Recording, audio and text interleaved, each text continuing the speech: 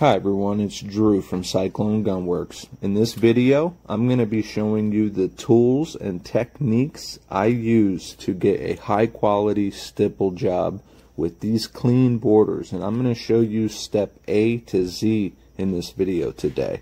All the tools I use will be linked in the description below. Let's get started. First, you want to make your outline using a ruler on the straight lines. Don't worry too much about this because it's just really to get a theory. As you see here, I freehand a lot of the work I do. And again, you're not creating your borders, you're just essentially planning your borders. I like to inspire myself from the features of the factory grip that's already there in terms of the angles and the corners and the edges. So you see I've rounded off my corners similar to how CZ chose to round off their corners. And I like to use a pencil too because it's easy to wipe off and you can make adjustments as you go. As you're making your way along, you can make changes, get inspired, get creative. You can't mess this up because after all, it is art, and take your time using these techniques. This first tool I'm using is called a flexcut. This is what I use to do my border work. Okay? If you get the impression that I'm struggling, it just looks like that because I am going very deep. You can shave thin lines with this, or you can go very deep with this. When deeper you go, the more resistance you get.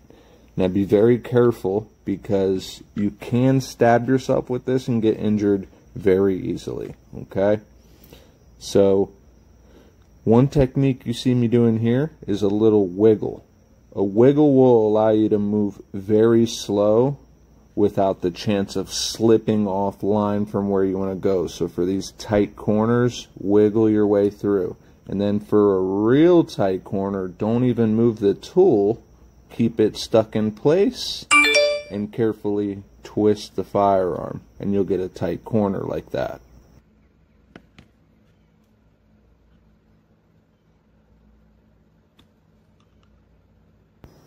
Okay, now on these straight lines, this is where I tend to use a little less pressure and chip at it with more shallow passes, with several shallow passes.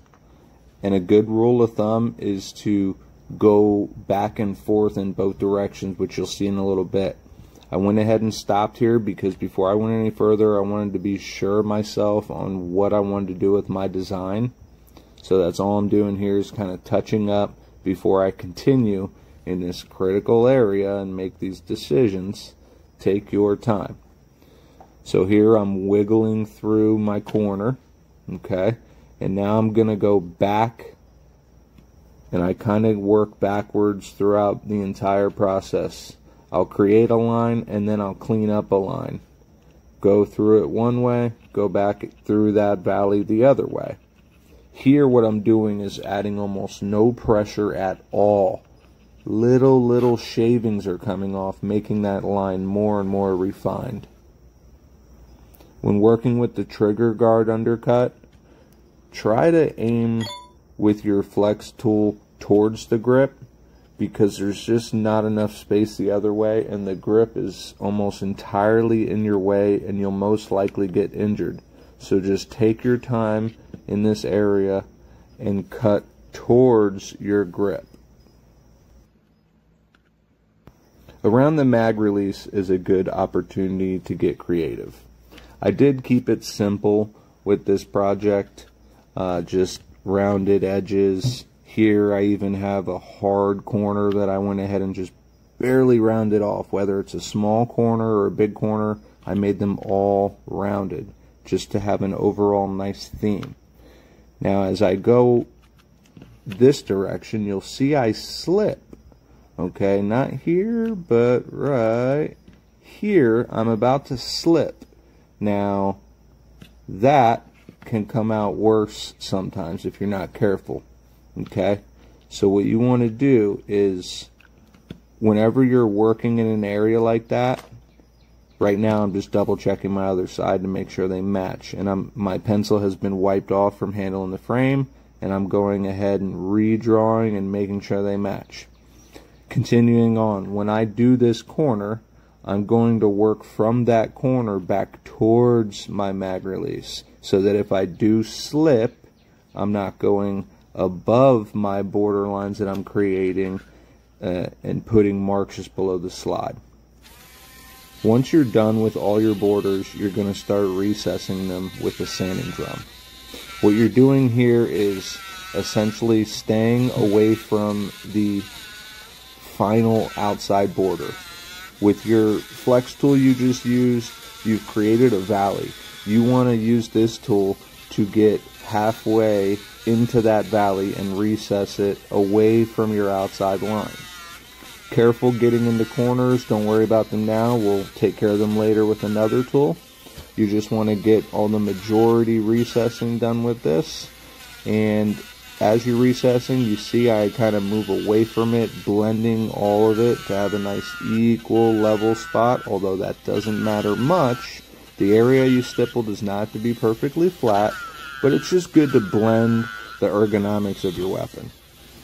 When you're removing factory texture, keep in mind here, I see people go crazy just left to right scraping like they're shoveling. You want to remove as little material as you possibly do. So you could tell here the grayer tone is simply the scuffed area, and the black that's being revealed is the untouched. As soon as it disappears, oop, I know I need to move on. And then there I go and I back feather. Moving on here. I am just finishing up with all of my borders. I'm recessing them with my sanding drum. By the way, I use a 600 grit. I have the links below with that kit. A 600 grit drum allows you to have a lot less, room for mistakes. A lot more room for mistakes, excuse me. And it leaves less scratches behind. It leaves a smoother surface. So when you're polishing and finishing things, it's a little bit easier to work with. Now inside the grip area here is one of the hardest areas to do all the work, whether it's creating your border, recessing your border, or even stippling. So you see how I work from one side to the other, not overdoing it. Take your time there and be careful. You almost barely have to do any recessing in here, and again, do not hit your border. If you're getting too close, don't worry about it. Right here I got a little risky. So I'm about to show you the tool to use to get the recessing done in the finer areas. Alright, now that we've done most of the recessing with the drum in all the spots that we could reach, we're now going to use the next tool. It's the carbide tip.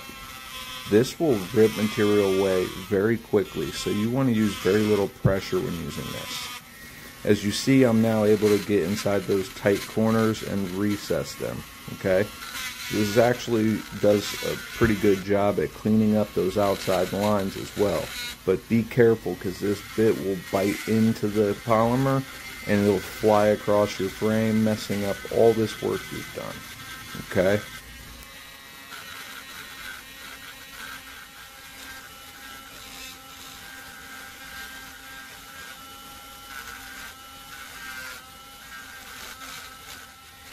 Like I said earlier, this trigger guard is one of the hardest areas to work with. There's such small space. You can actually do all the recessing with this tool. You don't have to use a drum, but you don't have to do too much either. You're just alleviating that valley you created from your channel tool. You're just recessing it barely. Whenever possible, try to use this tool perpendicular to the border you're working on. That way, if it does bite into the polymer and slip, it will simply just go into your area you're going to be stippling, not into your clean border work area. Also, do not attempt to use the drum or the carbide bit to remove little flashing pieces of plastic. That's what this tool here is for. Try to move along the lines when using this, and move fast, because it will melt the plastic as well.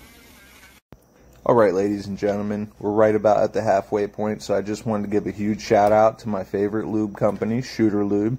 I just got a new package in from them that'll probably last me the next 5 to 10 years.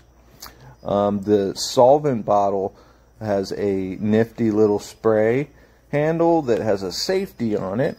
And no, that is not so that you don't shooter lube you or someone you care about. It's so that you can just store it in your range bag and it won't leak. Okay, I think this solvent really is unlike any other cleaner. Most cleaners, people don't realize when you touch any surface with that, you need to get that off and or hit it with oil. Shooter Lube solvent penetrates deep into the metal, making it easier to clean all the carbon buildup each time you use it. I feel it improves the overall metal over time, and it just leaves no residue. It's odorless, there's no water, no hazard ingredients per EPA, no corrosion whatsoever. The oil has a precision needle point I like to use on my pistols to get inside the frame rails. They also have the old school really ooze out point that you could soak up your barrels in the rifles if that's the way you like to do it. Don't forget to use my link and my coupon code Cyclone to save 10%. And you might as well spend over $35 to get free shipping. Maybe get yourself a cool shirt. Alright, let's get back to business. Once you're satisfied with the quality of your borders, you're ready for the next step, which is stippling. Here I'm using two different tips.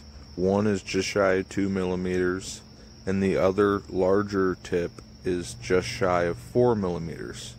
This is called the random big dot pattern. This is easy for beginners because it is so random. You'll see here I start with what's called a pre-border. I'm using the smaller tip, which allows me to get comfortably close to my border without touching the border, which you obviously aren't able to do with the larger tip. So be very careful. Use a metal ruler if you have to block the border. When going into corners, it's best to stop short of them and actually put a perfect dot right in the corner and then work away from it on both sides just to have that clean, consistent look.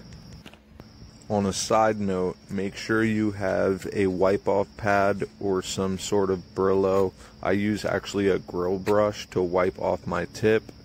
Every few contacts, you're going to need to clean that polymer off. Here we are again at our difficult spot. You'll see that I'm pivoting my hand on the grip. That way I'm almost having a more controlled contact when I make contact. It's almost like a drill press movement or a piston. Otherwise, I'd just be coming in jabbing at that area. So I want to have a precise contact, so rest and pivot your hands anywhere and anytime you can when stippling, just to have better control. Once you're done with the pre-border using the smaller tip, you're going to go on to the next step using, again, the smaller tip.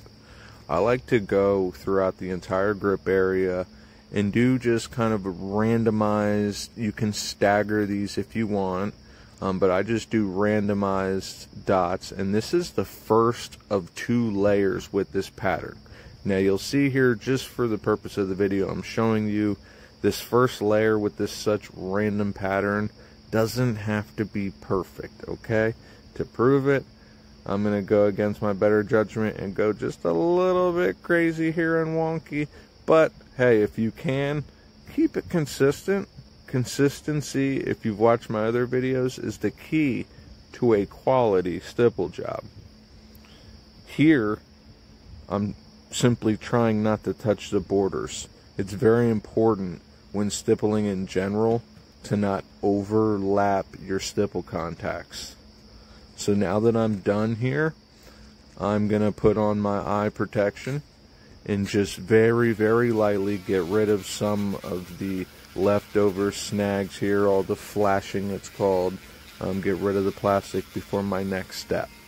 Again, be very careful because you will burn this plastic, so don't spend too much time in one spot. and try to avoid those borders. Here I figured I'd clear something up.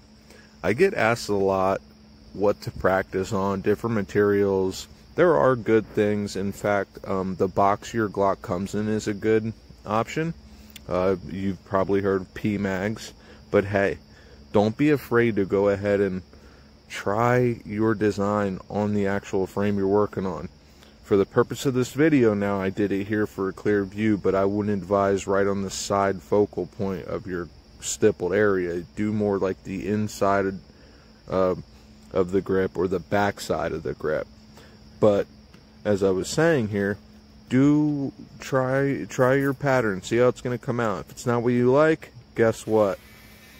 Go back, Dremel it off, smooth it out, and try again. Now you're going to see how that pre-border comes in handy. It allows me to get as close as possible to the edge with this larger tip without risking touching my clean, perfect border. Now when you're applying this pattern, you don't want to have consistent rows of dots or lines of dots. You essentially want it staggered, but even at that point, you want it randomized, okay? It is called random big dot. Whatever path you choose of applying it, keep it consistent. One way I like to do it is I make these little circles smaller than a dime, and then I fill them in a circle, just like that.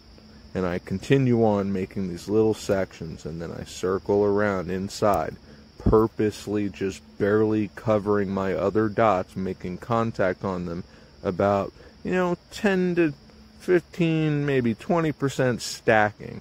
You don't want a bunch of dots, you want dots that are touching.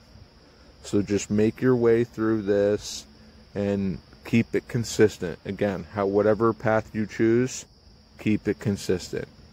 Here we are at all of our favorite spots. We are almost done.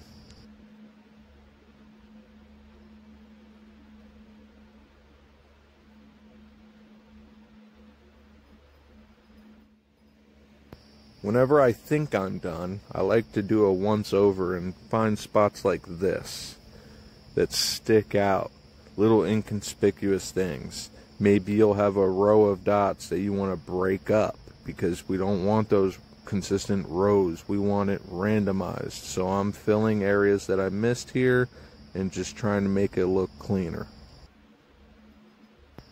Now this next trick I'm going to show you is not for everybody. You must be very, very careful. Less is more with this technique, and do multiple stages. You're just barely touching it, because what you're doing is you're getting rid of the flash.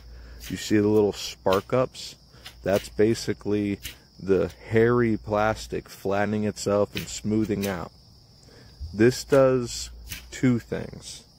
It makes it look better, and you can also, stage by stage, control how aggressive your frame actually is. Now in between each stage, it's very important that you don't touch the stippled area. You want to set it down and don't touch it. Now here we are finally, our finished product. If you guys have any questions, you know what to do. Please like, subscribe, leave a comment, send me an email at cyclonegunworks@gmail.com, and again, below in the description, every single tool I used here today will have a link. Thank you all for your support, and good luck. You can do it.